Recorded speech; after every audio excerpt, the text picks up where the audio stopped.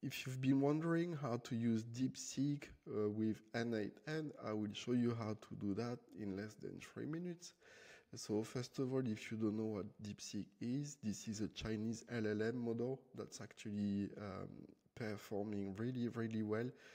So you can see on benchmark that it outperforms GPT-4o and Claude Sonnet 3.5. So I'm not going to go too much into details. There are already some tests on the internet that are really good. So you can go and take a look for yourself. So this Deepseek v3 has been trained on 671 billion parameter, which makes it the largest LLM model. So we are going to focus on how to use it with n8n. So if you've never used it, you just need to create an account. So deepseek.com and then start now, or you can request API access. And then you can test it using the chat, just like that. So you can connect it to, it's already connected to the internet, which makes it really interesting. And when it comes to API, this is very easy to use as well. So they have the API documentation here. So the API-docs.deepseek.com, and we'll just focus on the quick start guide. So to use it with n8n, we only need an API key. So you can get the API key from the dashboard. Just click on API key and copy it to your computer. Once you have the API key, you need to have workflow in n8n. So this one is a very simple AI agent workflow.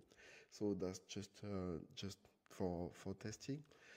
So you'll just pick an AI agent here, or an basic LLM node, and then connect it to an OpenAI chat model. So we are not going to use OpenAI. Obviously, we are going to use the OpenAI node to connect to Deepseek. So at this stage, what you want to do is to create a new set of credentials. So just click the pen and then paste the API key that you've just created. You'll see that you'll have this red notification here that it couldn't connect. It doesn't matter, it will work anyway. Next, you'll want to add option and just select the base URL. And basically, you want to head back over inside the API documentation and paste the this one, the value of the base URL, so api.deepseek.com, and that's it. That's all there is to it. So now each time we make a call, this is going to send that call inside Deepseek and not OpenAI. So very easy, but this is super powerful and really interesting. It's always good to test and try different models.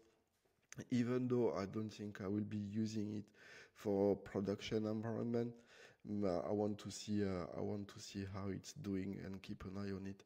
So if you're not already part of the community, you can join us. This is free, so you just need to click on the link. I'll leave it below.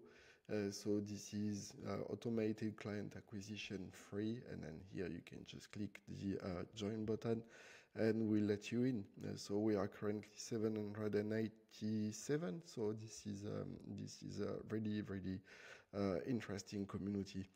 Looking forward to seeing you on the inside. Bye bye.